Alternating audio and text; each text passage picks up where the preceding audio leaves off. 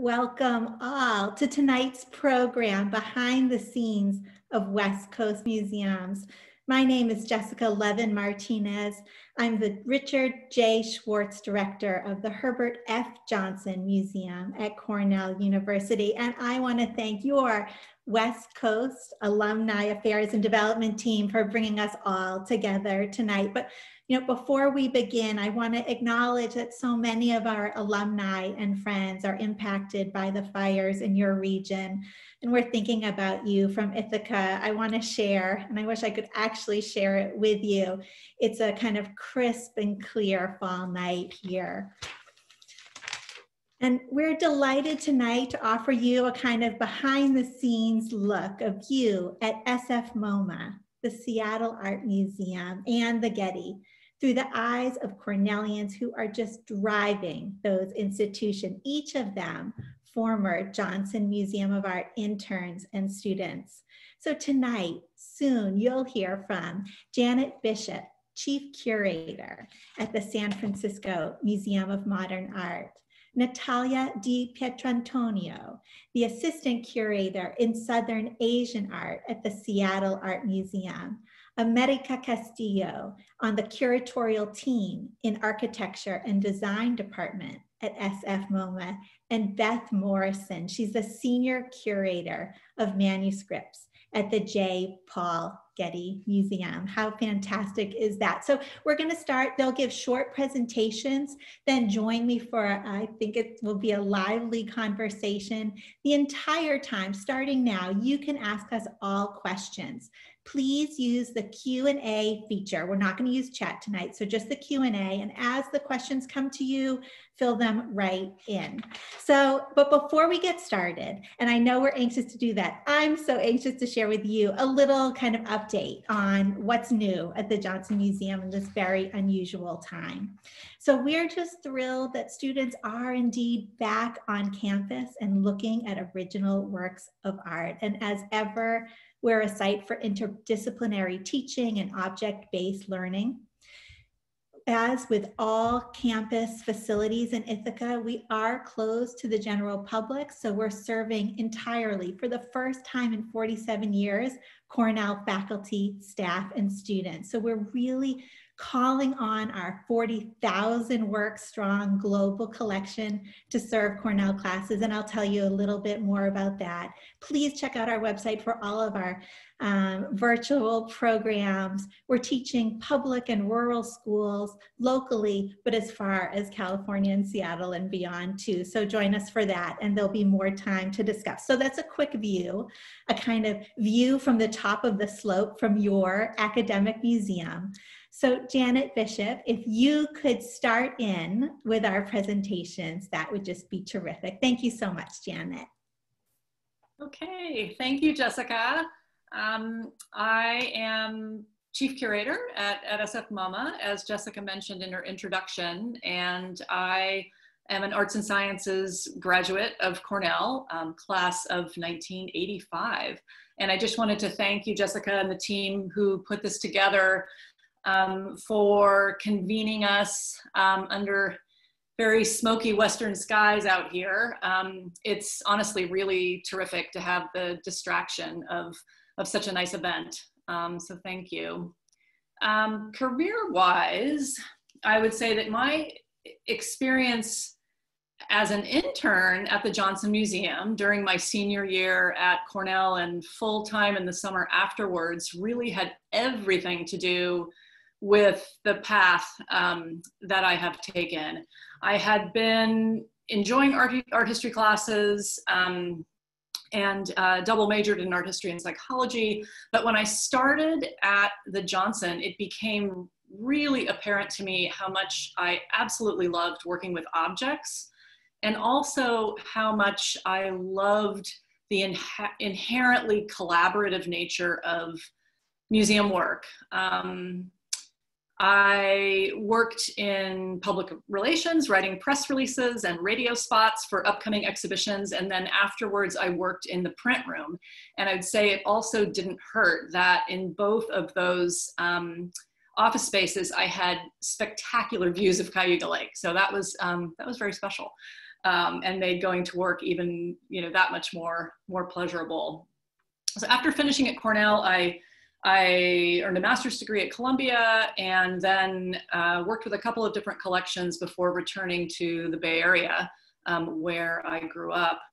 And I started at SF MoMA as a curatorial assistant shortly thereafter, when our museum was still located in its original building from 1935 in the Civic Center area of the city. So my slides relate to a long planned exhibition featuring the paintings of the artist David Park. Park was a Boston native who moved to California as a teenager. And right around 1950, he took as many of his abstract expressionist paintings as he could stuff into the back of his car to an East Bay dump. He felt like his abstract work was a reflection of a hardworking guy who was trying to look important, but it really didn't feel authentic to him. And he returned to a subject that he had enjoyed since he was a little kid, which was the human figure. And really became the originator of the movement we know as Bay Area figurative art, inspiring artists, for instance, such as Richard Diebenkorn and Elmer Bischoff and others. I wanted to mention that even though I grew up out here on the San Francisco Peninsula, I actually first learned about Bay Area figurative art and wrote about it via a class at Cornell. And it's been one of my areas of focus as a curator ever since. So when SF MoMA reopens to the public, hopefully in just a couple of weeks, there should be an announcement about this imminently, as we've gotten an all clear from the city and the health department. Hopefully we'll be opening soon, and when we do, Park will be among our new offerings. The show opened at the Fort Worth Museum of Art, and then traveled to the Kalamazoo Institute of Arts. And right at the end of the Kalamazoo presentation, we went into shelter in place. And so the entire exhibition basically sheltered in place in Chicago in storage before being trucked out here. And we installed it in July and August in anticipation of this moment of reopening. And what you see here is the entrance to the exhibition. You can still see there's a few carts and stanchions around. We weren't quite finished with it then, but the people in the foreground are David Park's family. His daughter on the left and his granddaughter, and then on the right-hand side, his great nephew and niece. And we had them in a couple of weeks ago for a sneak peek. So in the next slide, see us at work on the final gallery of the exhibition. The retrospective covers Park's work from the 1930s until 1960, when he died young at the age of 49. So it covers the full trajectory of his career. And what you see here is what is, to my mind, an extraordinarily special body of work. These are examples of about 100 gouaches that Park made in the last year of his life, when he was too ill to work on canvas at an easel. He made these while propped up in bed, really one or two on any given day, reiterating all of the subjects that had been important to him throughout his career. So musicians and bathers and rowers and mothers and children. It's a deeply humanist body of work. I really hope you're able to visit. We expect that it will be on view until January of early next year. Among other new projects, including a series of mural commissions for the interior walls of our building. We're working with local artists on that. I'm really excited about it. And I just wanted to add, before I pass the word to the next speaker, that the Johnson Museum and Cornell remain very close to my heart. I'm honored to have served on the Johnson Museum's Advisory Council for the last 7 or 8 years now. And I have a 2020 Cornell graduate.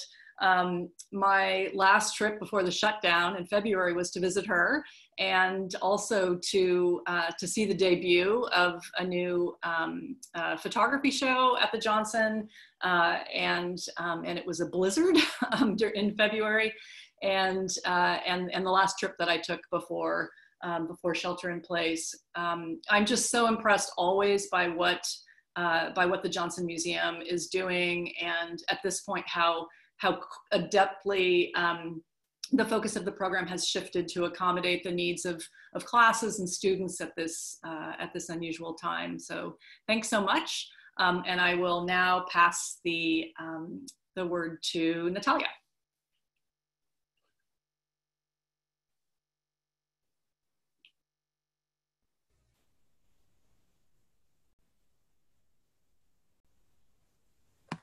So thank you, Janet, and good evening, everyone. Hopefully you can see me because somehow my image is not coming through, but it's a pleasure to be here. My name is Natalia, and I'm the inaugural curator of South Asian art at the Seattle Art Museum, commonly referred to as SAM. And as the previous slide showed, I'm class of 2018, where I graduated with my PhD. So at SAM, I care for both the historical and modern contemporary works from South Asia, along with the works that are housed in our Islamic galleries. And so before I dive into my role at SAM, first I want to acknowledge the impact that Cornell and then Johnson Museum had on my education and my career. So after having completed a master's at Columbia University, I entered my PhD in 2011. To concentrate on the historical modes of Indian paintings. Now, while at Cornell, my horizons expanded drastically, specifically with the exhibition held at the Johnson Museum and co-curated by one of my advisors, Professor Iftikhar Dadi. The show, Lines of Control, was groundbreaking in its mediation on global partitions and borders. It opened my world to contemporary art of South Asia. And on this slide, you can see the catalog of Lines of Control and a work by Iftikhar and artist Nalina Malani titled Bloodlines. Secondly, Cornell, at Cornell, as many alumni are aware, has one of the strongest centers of Southeast Asia, which is known as the jewel in the crown of Cornell's academics. At Cornell, I worked closely with Professor Kaya McGowan and other SEEP faculty to expand my research into the arts of Indonesia. I had the excellent fortune to assist Kaya, along with other students, to co-curate the exhibition titled Shadow Play, held at the Johnson in 2011. And that's the bottom image in the slide. So Shadow Play, essentially a storytelling medium, has been the most major vehicles for the transmission of the Mahabharata in Java and in Bali, Indonesia. We displayed textiles, shadow puppets, and other medium. And at that juncture, I learned how museums operated and the necessity of collaboration and teamwork in any museum sector, especially though for curation. Next slide, please. Thank you. And now I just want to really briefly touch upon my experience at Seattle. I started my new position on July 1st in the midst of the pandemic, having moved from an academic position, which was in New York City. But I first moved to Seattle in mid-June to the neighborhood of Capitol Hill. Seattle and its neighborhood of Capitol Hill dominated the news over the summer for the erection of CHAZ, Capitol Hill Autonomous Zone, and as a home base for the Black Lives Matter movement. And that's the image on the very left. You can see the mural that was painted in Capitol Hill. So to touch on this historical moment, Seattle Art Museum commissioned the artist Kamisha Turner to paint a mural on one of our boarded up windows in our downtown location. Turner's work, which depicts the little tears of the Black community, has now been permanently moved to the entrance of SAM, as you can see in this slide as well. SAM is deeply committed to expanding our BIPOC initiatives and aiming to become an anti-racist institution.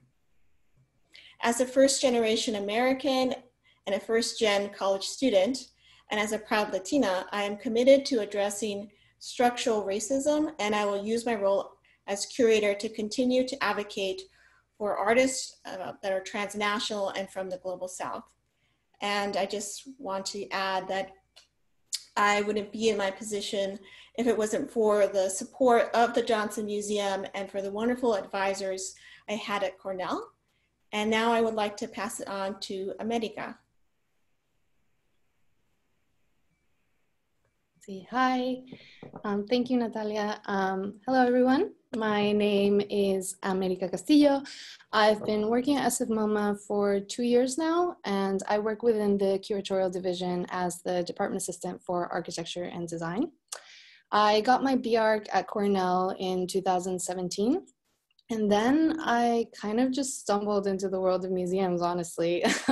I was originally attracted to the A&D department specifically because our group works closely with design artifacts as well as with designers and architects that bring important topics to the public. And what I really loved about that was that I see that as a very unique type of engagement with design thinking that is not necessarily focused on producing objects necessarily, but more so on the impact that these have on people and on environments.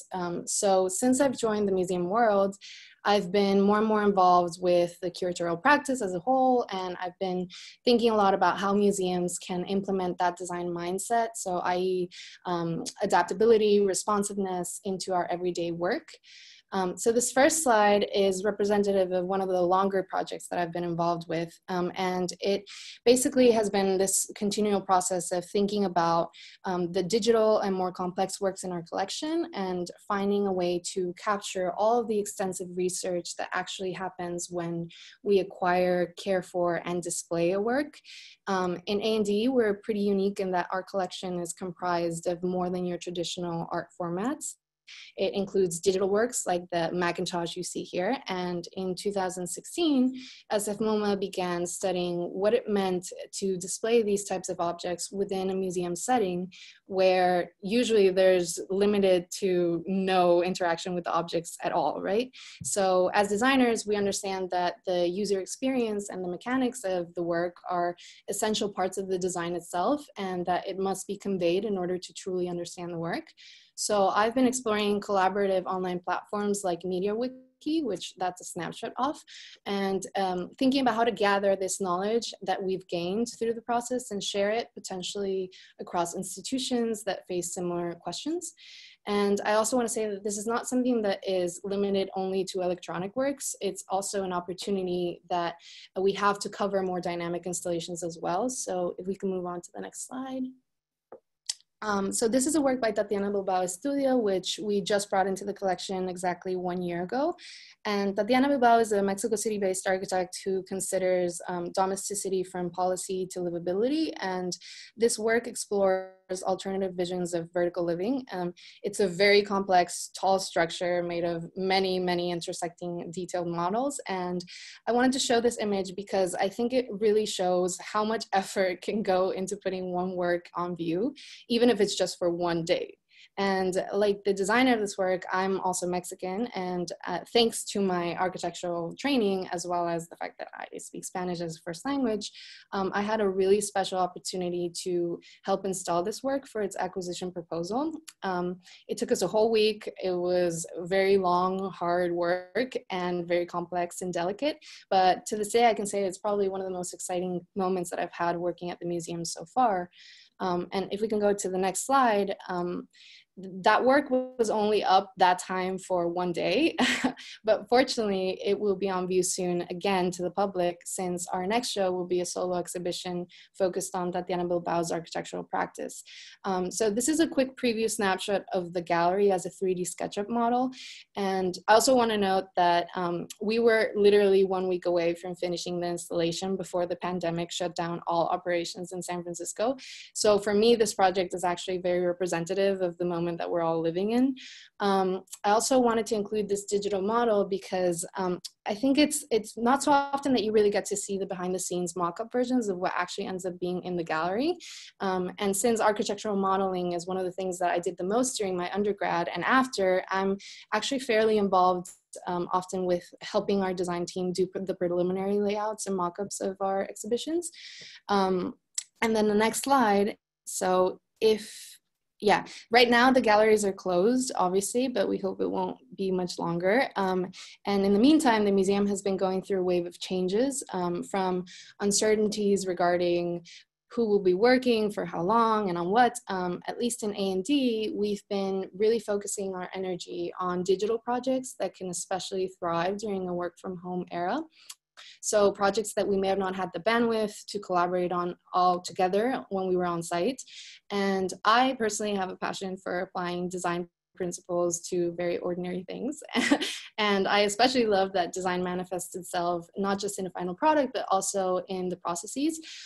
So recently I've taken on a new project to transform the way that we gather qualitative data about our acquisitions. So via forms, questionnaires, sheets, and you're not expected to be able to read this at all, but I just want to make the point that I'm really passionate about turning these things that are so ordinary into beautifully designed interactions that can become part of our routine habits at the museum as well.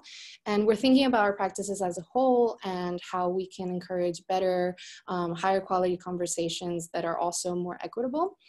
And the reason why I wanted to show all of this is just to let anyone out there know that there's just so many ways of implementing design skills, technology skills, interdisciplinary skills, which were at the core of what my degree at Cornell, but that I believe that continue to be pillars within AAP, but also in other departments at Cornell.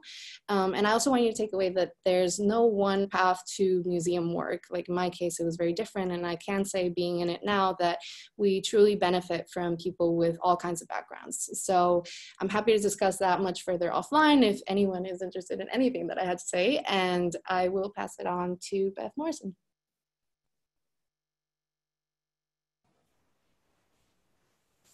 Hi, everyone. First, I just wanted to say how honored I am to share the conversation this evening with such wonderful colleagues from across the West Coast.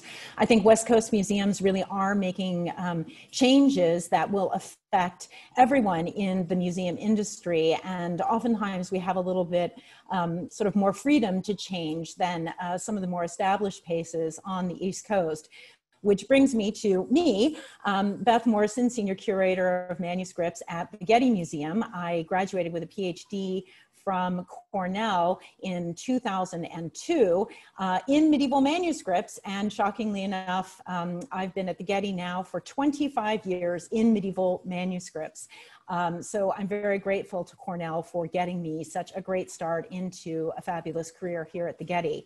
Now, the Getty has sort of more unusual challenges because we are a museum that primarily collects European art before the year 1900. And so we have more challenges in terms, I think, of making our collections relevant, especially at this moment. But I think it's really important to me as a curator to think about ways of engaging audiences in the particular social moment that we're in that really help them understand the historical underpinnings of a lot of the social problems that we have today. So as an example, I want to talk about this exhibition, Power, Justice, and Tyranny in the Middle Ages.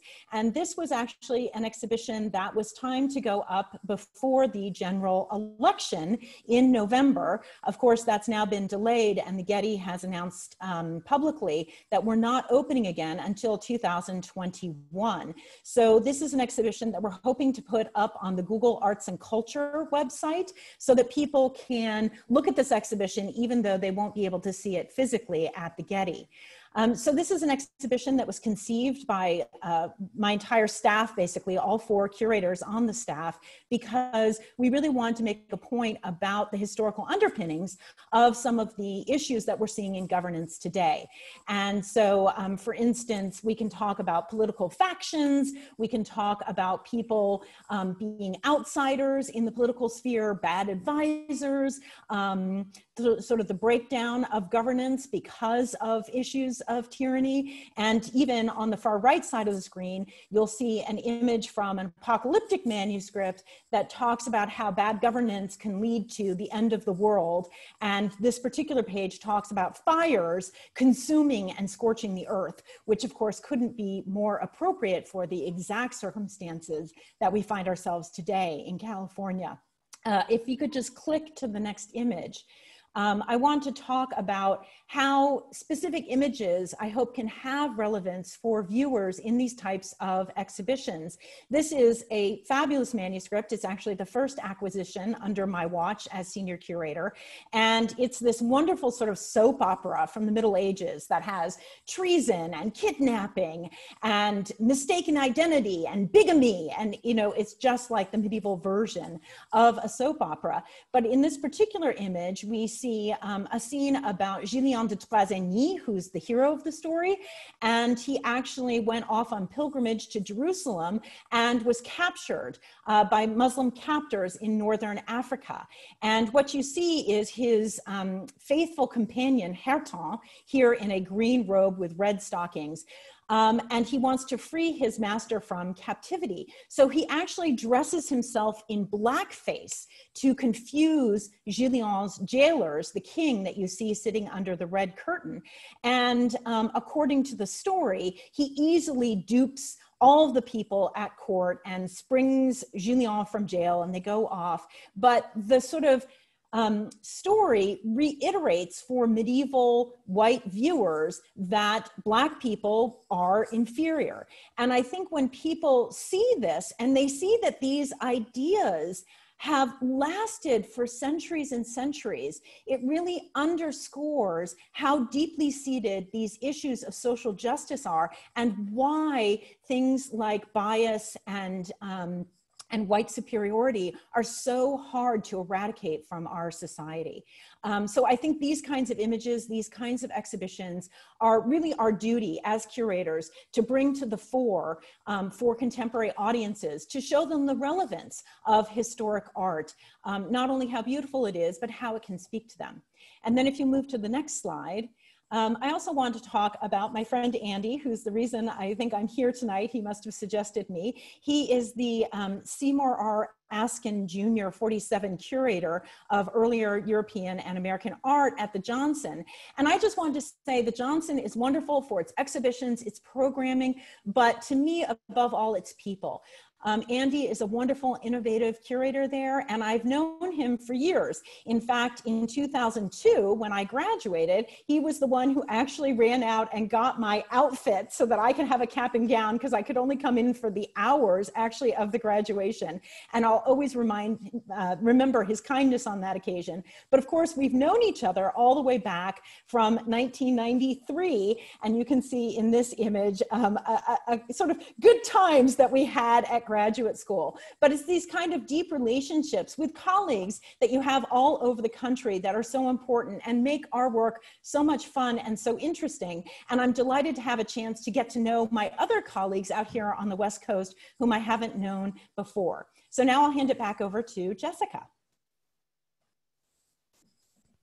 Terrific. I can't thank you all enough. You know, you're all kind of future forward curators working in a time of climate crisis, at a moment of a global pandemic. And as we all seek to advance our national conversation around a more equitable and just society and the role that museums can play within it. So we have a lot to discuss. So let's dig in. Let's just start and talk about, you know, you all brought up just how organic it seems to move with the pandemic, to switch to digital, to change dates with the show. And I know that behind the scenes, it takes a lot of people to pull that off, right? That these pivots, our new kind of favorite word, are fraught and varied. And so, Natalia, you're the only one of us working in a fully open museum to the public. Could you say a few words, kind of lead off, share at Seattle, what does it take to reopen a museum? Well, we're partially reopened. We have 3 sites. We are encyclopedic museum, so we have a very large collection. One that is open is the downtown, and we wanted to get that open because we had 2 special exhibitions, O'Keeffe and Okomfra, which just closed down. We have the Olympic Sculpture Park, which is an outdoor setting, so that kind of is conducive. And the one that remains closed is the Asian Art Museum, which is primarily my home and base. And so as you can even see what I'm speaking, that it's very complicated and complex about when do you reopen. Of course, you need the approval. Health is the primary concern for everybody. And it just takes a teamwork of people, scientists, to confirm that, you know, it's all a go before we can go forward. And it also depends on the layout. For instance, the Asian Art Museum remains closed because of our casework. And just, you know, having to navigate those bodies and those people around that space, we think is still kind of a little bit dangerous, but we're trying to get more studies done to make sure we can reopen. So again, we're trying to be very flexible to the moment. And as you said, it takes many months to even gear up. We had the downtown gear up months and months planned ahead, and then we had 2 weeks to do it. And so it's a teamwork effort. For sure. And America, you talked about design thinking, right? So have you at SF MoMA applied that kind of approach internally among your staff to prepare? Yeah, I mean, I will say I'm very fortunate to be part of the architecture and design team, which in and of itself has designers, so I'm not the only one.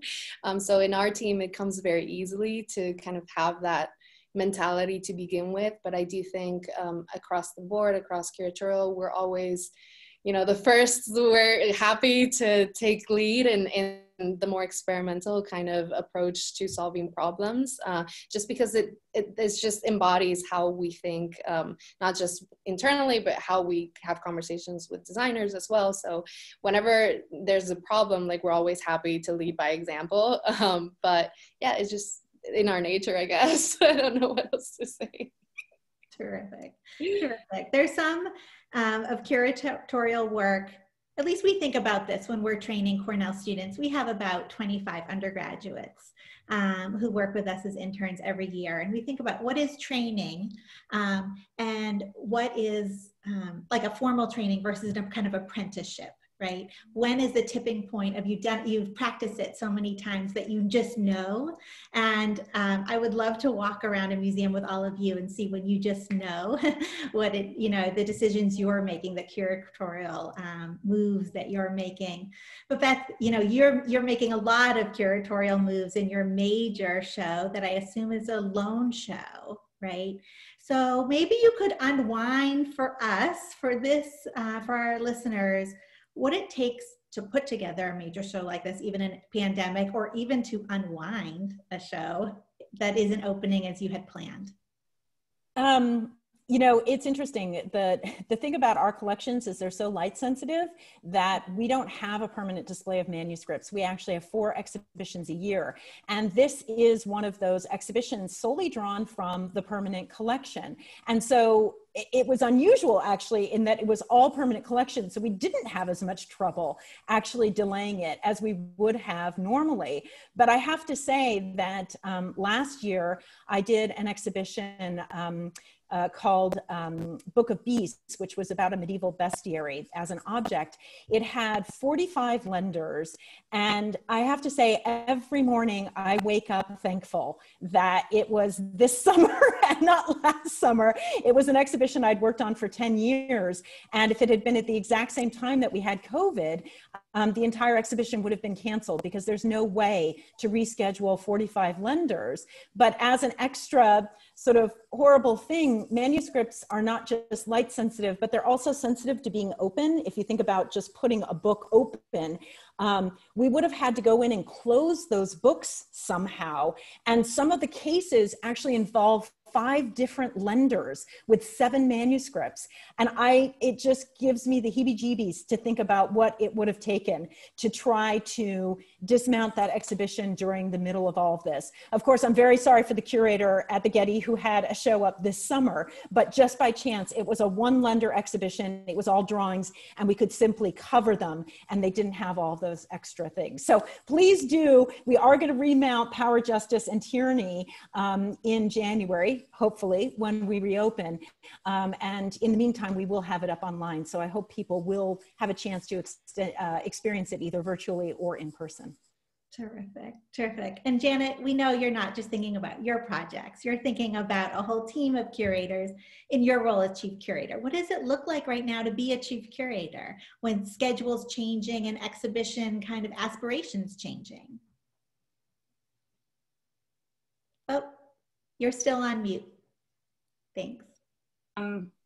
Thanks, Jessica. Yeah, I mean, there are certain practical issues that we had to address right away, and practical decisions of things that were affected by the pandemic and the restrictions on travel, on couriers. Our own curatorial staff is not traveling really until the end of the year, and our collection is frequently tapped by our colleagues throughout the world for loans, and we were starting to get email after email about projects that were being either canceled or delayed. And we were in the midst of organizing what we expected to be our major fall exhibition, which is a project called Diego Rivera's America.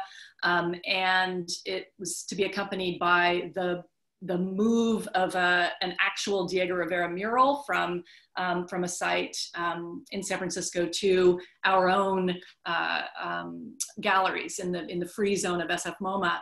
And I would say, maybe just a month or so ago, we made the really difficult decision to postpone the exhibition by and it's now slated for 2022, because we realized that we just were not going to be able to mount the exhibition that we had envisioned with all of the loans that we had already arranged for the show successfully, and so.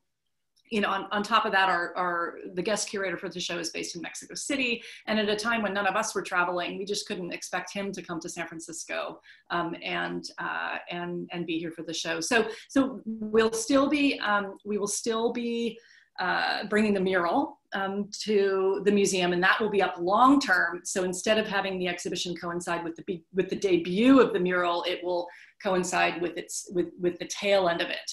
And in the meantime, we've been thinking as a team, as a division, and I work with a group of just about 30 people on what are the most important things for us to be thinking about going forward. I mean, there's no question that the heightened awareness, around systemic racism and its history in museums, and the heightened awareness of racial injustice that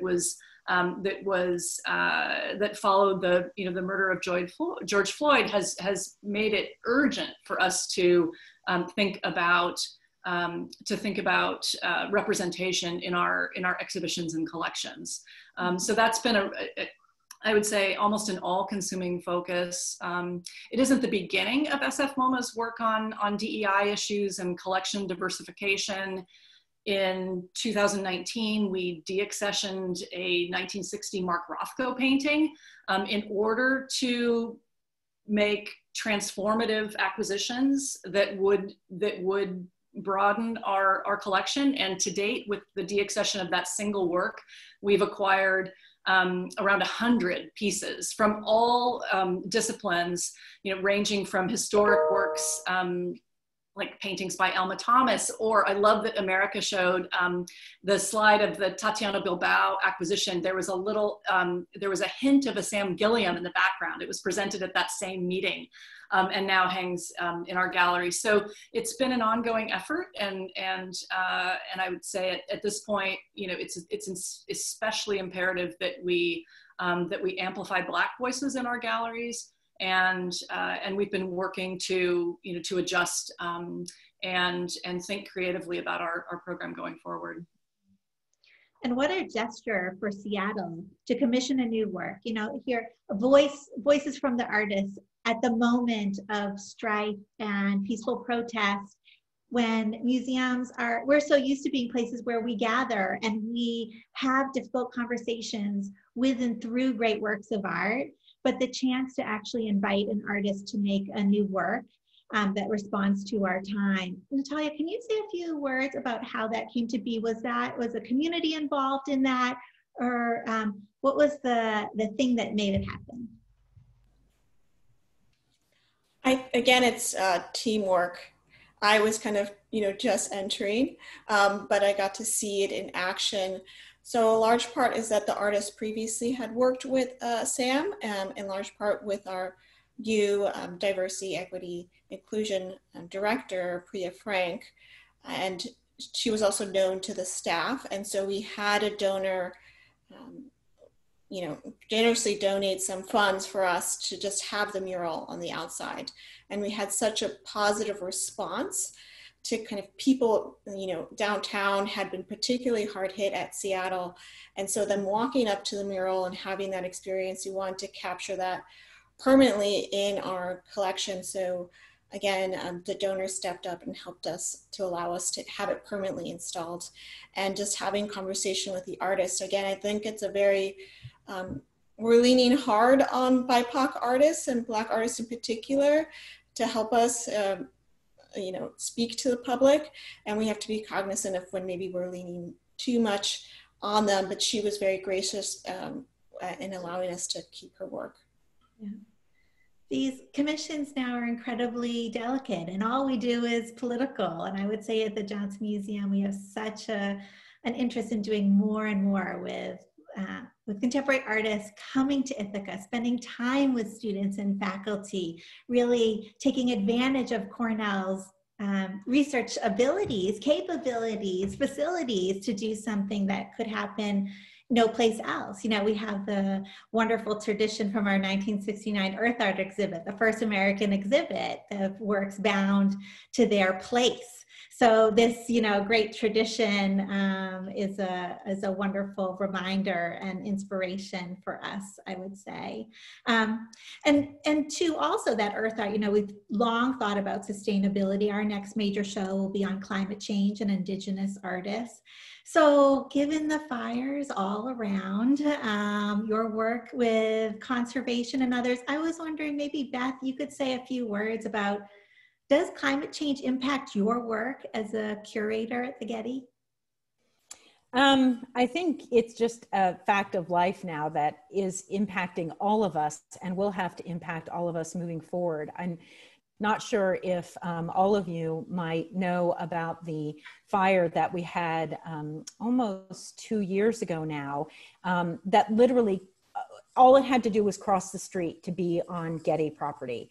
And it could have just raced up the hill. And, we were all just sort of sitting at home waiting for updates like everybody else, because of course we weren't allowed on site. But it makes us very cognizant.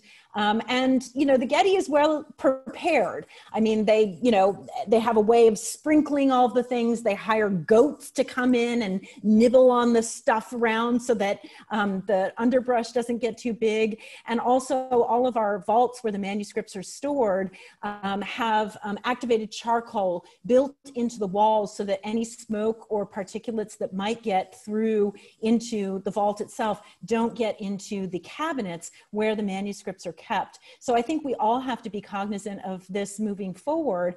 And, as I said, even in medieval manuscripts, when, we have plenty of fabulous apocalyptic imagery in our collection, and all of it has to do with the destruction of the earth at the end of time because of the way that people have cared for the earth. Whether you're Christian or not, it's a message that comes through for all of us and has come through for many centuries. And now we just all have to stand up and take acknowledgement of it. Powerful, powerful. So, America, I guess I turn it to you with design and building new futures. What role does the museum have in building a new future when we think about our current climate emergency?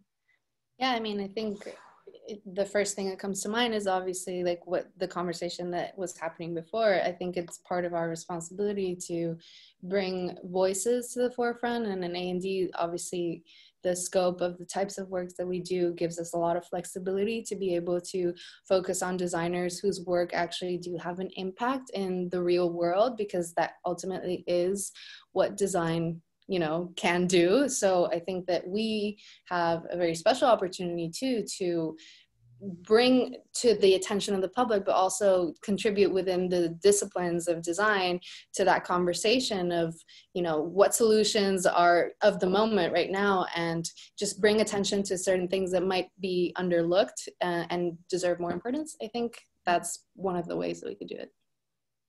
So we should turn to questions in a moment, but I have one kind of rapid fire thing I'd ask of all of you. You know, you all said such beautiful things about your time at the Johnson, and that it impacted your career path. And now as we're training, as I had mentioned, you know, undergraduates and graduate students at the Johnson, you know, what are the skills that the next generation of museum curators need, museum leaders need? What should we be instilling or encouraging in Cornell students? And they're listening because they're here from art history and art department in large numbers tonight. So maybe Janet, I'll start with you. Oh, you're on mute and we don't want to miss it.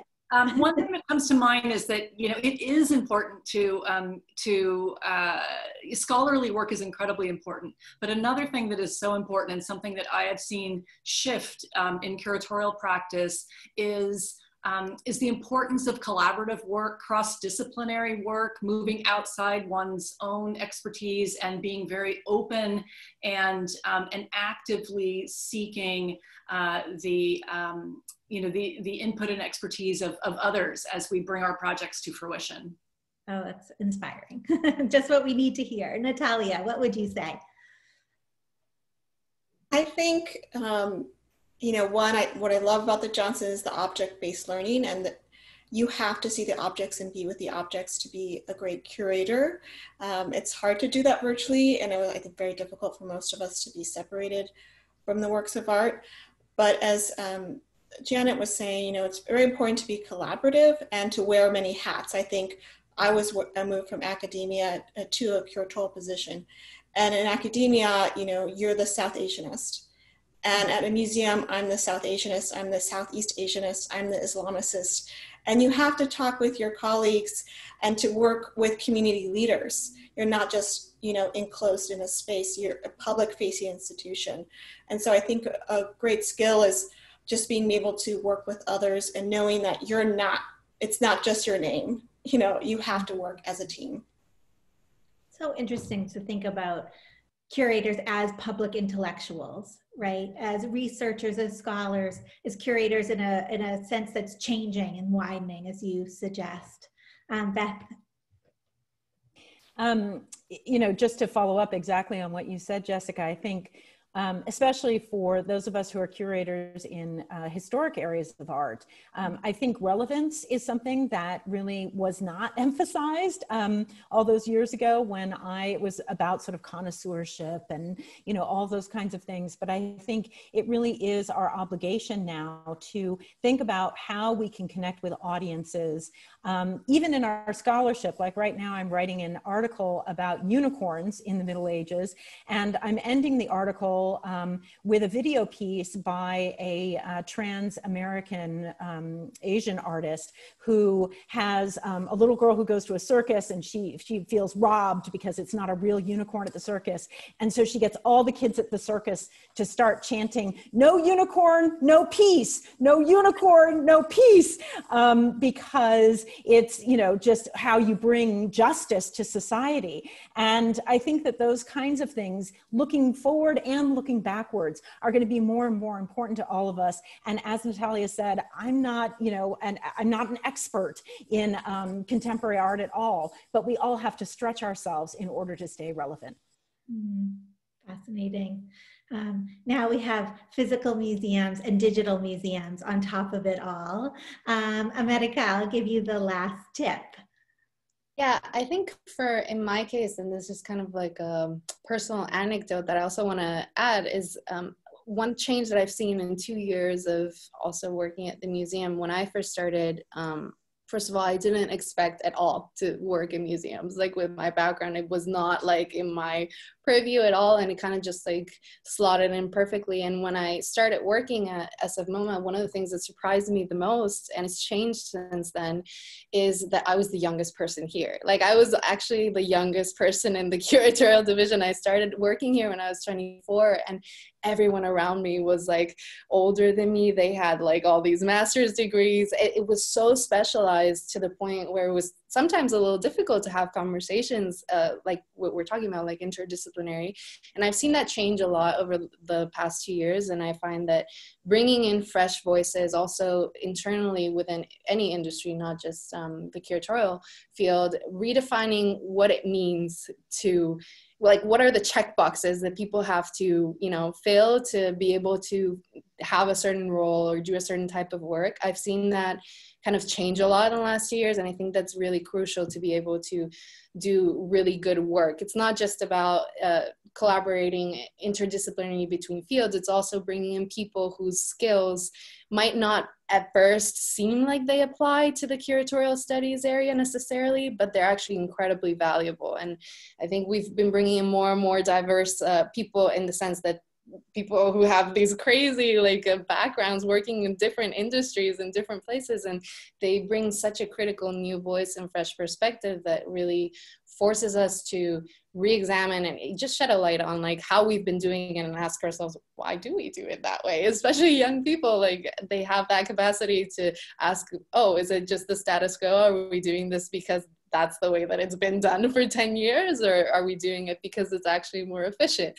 So I'm really excited to see more and more people come out of the university, but also feeling really confident about not having to fit into certain molds to be able to contribute very significantly to these fields. So yeah, that's my contribution. You know, I just think you've captured exactly why museum work is so energizing right now. It's challenging, but it's incredibly energizing in the speed at which it's changing, and the voices, the new voices that are really pushing every institution in the right direction. Not just good work, our kind of best work together. So, you know, I know it's now 9 o'clock. We started a little late, and, you know, in the spirit of hearing more voices, I think we should take a couple questions before we wrap it up. And my dear colleague, Courtney Campbell, who is head of development at the Johnson Museum, was going to select maybe one or two to read to the group for our answers. Hi, everyone. It's such a pleasure to join you all this evening. You know, as I've been reading the questions that came in ahead of time and while all of our panelists have been speaking, it seems that the theme of most of the questions are around what do museums look like after the pandemic, and what do you imagine the changes will be in terms of online exhibitions, in terms of designing spaces for in-person viewing of artwork, how we publicize exhibitions, and also the way you may interact with the education department within your museums. So I wonder if maybe we can take that subject and each of you could speak upon that as our last question. That's perfect. Courtney, thank you so much for that. I know there are a lot of questions, and to bundle that together, and it's what's on all of our minds, right? Beth, you've spoken to almost every aspect of that question in really exciting ways, but I would say, you know you're not opening till 2021, but in answering that question, even more into the future.